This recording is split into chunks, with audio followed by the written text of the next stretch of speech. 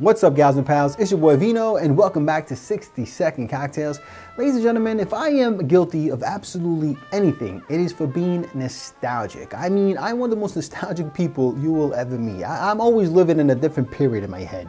But one of the periods that I'm most nostalgic for is the 90s. Now you gotta remember, this is my high school and my college years. So these are very formidable years, and I was having an absolute blast at that time in my life. I mean, it was the music, it was the fashion, the movies, the TV shows, everything in the 90s was unbelievable. As a matter of fact, you see everything's coming back. Everything's going retro 90s now, right?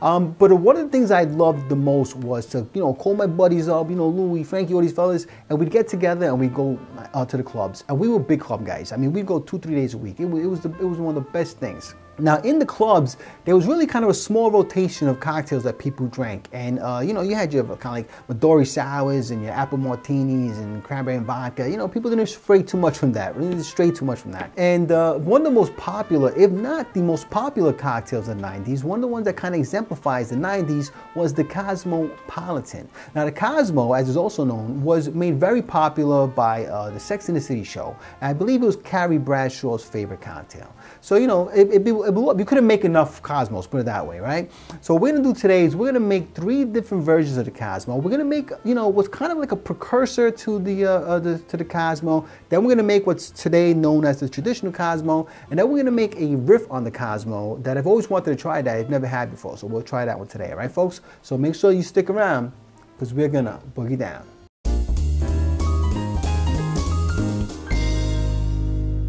All right, folks, so the first version of the Cosmopolitan that we are making is the one that we all know and love today, and this is Toby CECCHINI'S Cosmopolitan.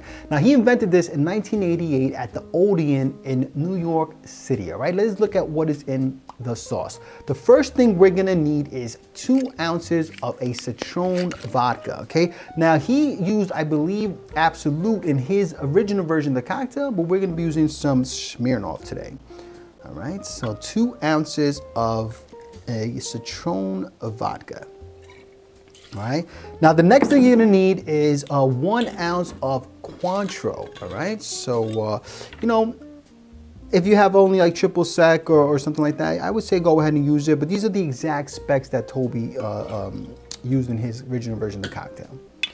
All right, the next thing we're gonna do is 1 ounce of lime juice. All right, so I got my lime juice here. And again, we're gonna do 1 ounce. Now here is something that's, for me, not exactly something I would normally do when I make a Cosmo, but in Toby's recipe and in many interviews that he's done, he has stressed the importance of using cranberry cocktail. Now, I normally use unsweetened cranberry juice in my Cosmos because I like to kind of build up the tartness. I'm a big fan of it, but Toby really recommends using cranberry cocktail, so we're gonna go ahead and use that version, okay? So this is really what you're gonna find anyway in most nightclubs or bars. They'll be using cranberry cocktail as well. I just happen to prefer unsweetened cranberry juice, all right? So there's that, folks. Now what we're gonna do is we're gonna add some ice to our shaker. But before we do that, let me just take out my glass, which has been chilling like a villain. And let's add some ice to our shaker. Okay. Now we're gonna shake that for about, let's come on, get in there, there we go. 10 to 15 seconds.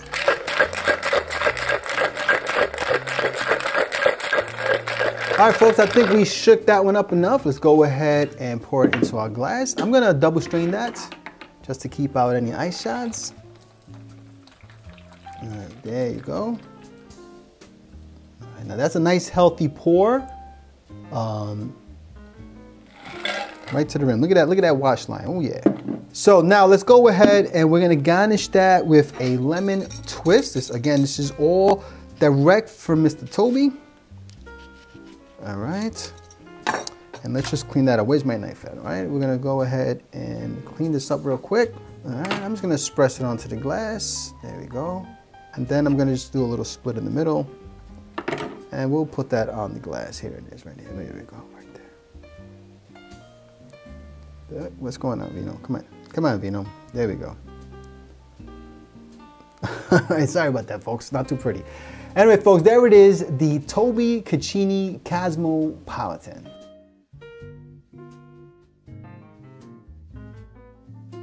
All right, so I'm gonna go ahead and put that cocktail to the side. I'm gonna try them all out at the end of the video, so make sure you stick around for that, all right? Now, the next Cosmopolitan that I'm making is called the Cosmopolitan 1934. Now, this is one of the earliest references to any cocktail called the Cosmopolitan, all right? And it was found in the 1934 book, Pioneers of Mixing at Elite Bars.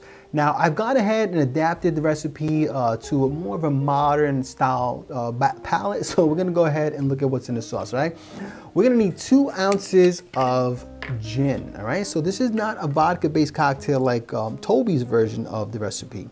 But you will see how he may have been influenced by this version of the recipe, okay? Then we're gonna do a ½ ounce of Cointreau. So, you know, we're using Cointreau again. Okay, so all of these ingredients are in the original recipe. I'm just going ahead and adjusted the specs. Whoops. I'm not even drunk yet. All right, then the next thing we're gonna need is 3/4 ounce of lemon juice. All right, so instead of lime juice like in Toby's version, we're gonna be using lemon juice. All right, there we go. Beautiful.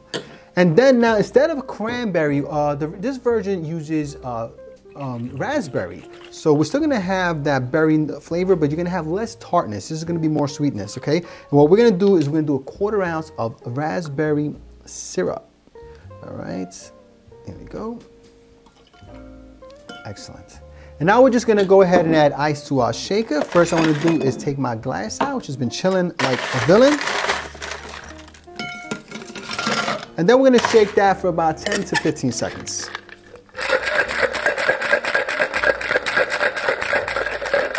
All right, folks, I think we shook that one up enough. Let's go ahead and get pouring into our glass. All right, I'm gonna go ahead and double strain that. All right, there you go. You got a little bit of an opaque color to the cocktail. All right, looks like we're gonna get ourselves a nice finish line, a wash line. All right, beautiful, there you go, there you go. All right, so now in terms of a garnish, you know, look, there was no real kind of standard garnish to this, so I'm going to go ahead and probably use a little lime peel again. And just because raspberries and limes really go well together, I'm sorry, raspberries and lemons go really well together. So let's go ahead and clean this up. All right, let's press it on our glass. And then I'm just going to go ahead and dump it. I don't feel like getting all fancy with it and then it takes up time, you know what I'm saying? So let's go ahead and put that right there. And there is our Cosmopolitan 1934.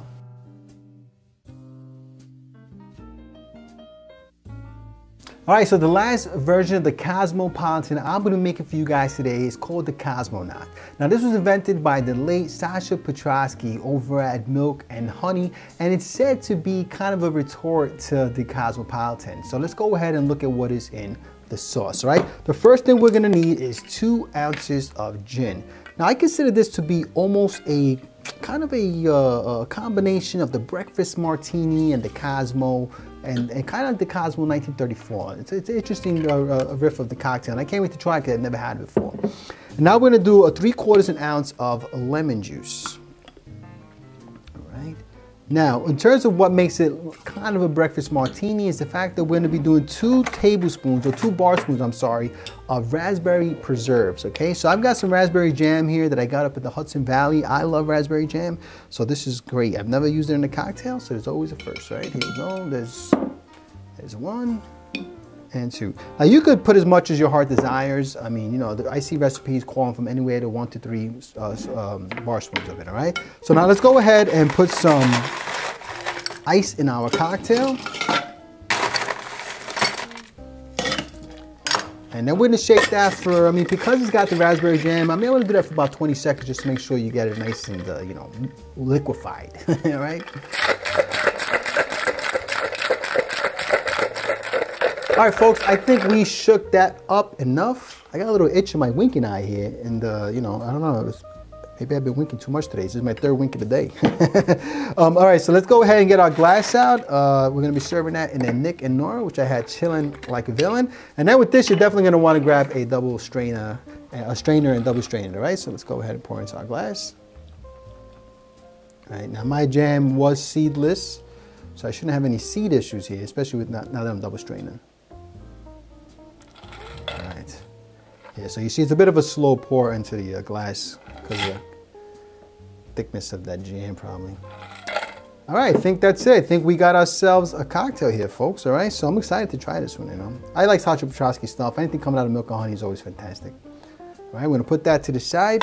And now in terms of a garnish, honestly, it's one of those things that you can put like a raspberry, something like that, but no standard garnish, right, folks? And there we have it, our Cosmonaut.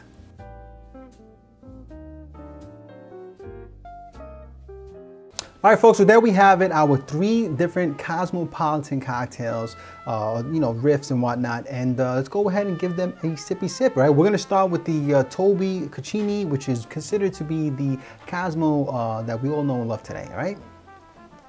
Cheers. Oh yeah, that's a Cosmo. Look, the Cosmo is a good cocktail. It is tart.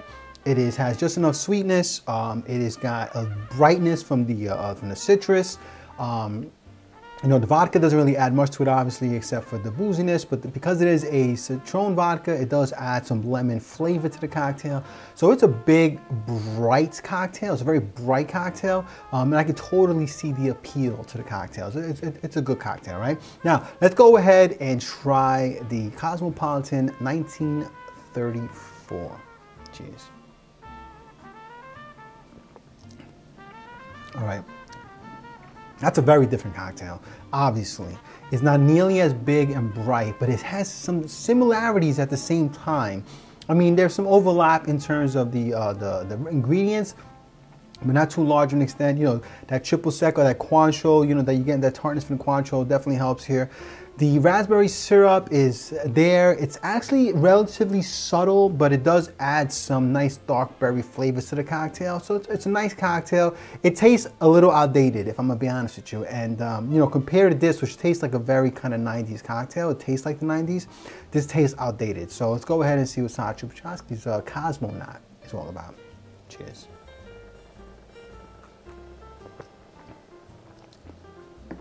Oh. See, that's interesting. You really get the raspberry here, right? The raspberry jam comes through. I have to imagine, you know, everybody's raspberry jam and raspberry preserves are gonna probably be a little bit different. On here, with mine, they come through really nicely. There's a viscosity to the cocktail that I really do like. Oh yeah, that's pretty good.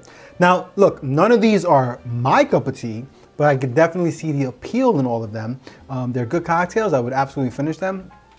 If someone gave it to me at a party in the 90s, I would drink them. So they're really good cocktails. And if the Cosmo is your thing, or big, bright cocktails, kind of summery cocktails are your thing, then I think you're really gonna enjoy these, all right, folks? Now, if you like this video, please press like, please subscribe, and please share with your family and friends, especially if someone you know is a 90s person. They might really enjoy this.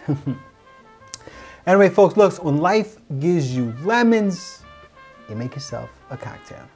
Cheers.